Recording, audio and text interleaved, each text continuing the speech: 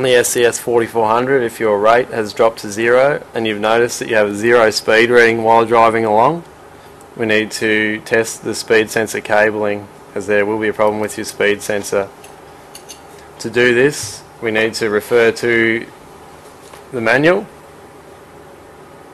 which on page 58 in Appendix 4, procedure to test speed sensor extension cable. You'll see the connector is labelled with keyway 2 o'clock, 6 o'clock and 10 o'clock pins, and down further on the page it will explain how to test the cable with a small jumper wire. And the way we do this is take the end of the speed sensor extension cable, and it explains to place one end of the jumper wire into pin 6 o'clock and quickly tap the other end of this jumper wire onto pin 10 o'clock.